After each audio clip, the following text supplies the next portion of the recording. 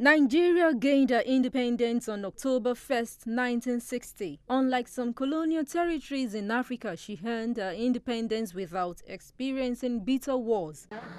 The constitutional instruments embodying the independence of the Federation of Nigeria.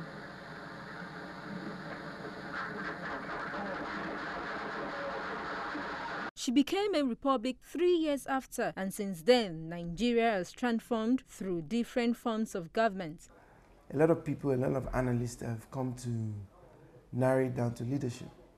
And unfortunately, the country, we've had a dearth of leadership at the national level for so long. Blame it on the military, blame it on some civilian presidents. The fact is, this nation has never been on course. One can adduce this to past government, past administration, their dispositions and their attitudes towards good governance, majorly from our leaders and partly from citizens. Known for his prudency, President Muhammadu Buhari has opted for a low-key independence celebration this year as governments and citizens mark Nigeria's 55th anniversary. What lessons should be learned from the past? In spite of the problems created by Boko Haramism, we are on top.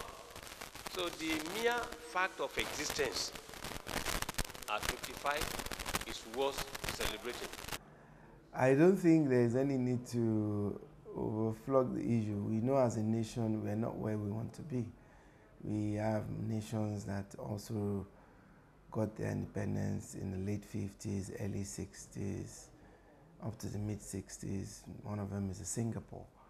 And we know right now we're not economically and in many other developmental criteria comparable to these countries. So we are not happy. Presently, there is stability in the country compared to other nations.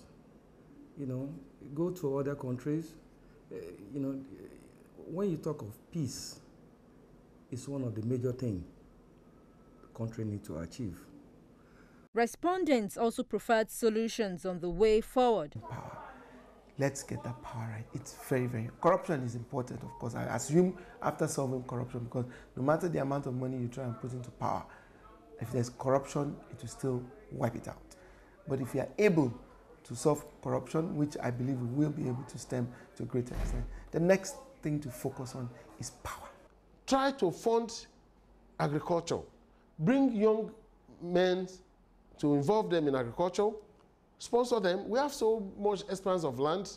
Let them involve in crop productions. And let us be self-sufficient in terms of food productions. It is hoped that Nigeria will proceed from the 55th anniversary to embark on a journey that brings about progressive change for the benefits of citizens. Sumbo reporting for Lagos Television.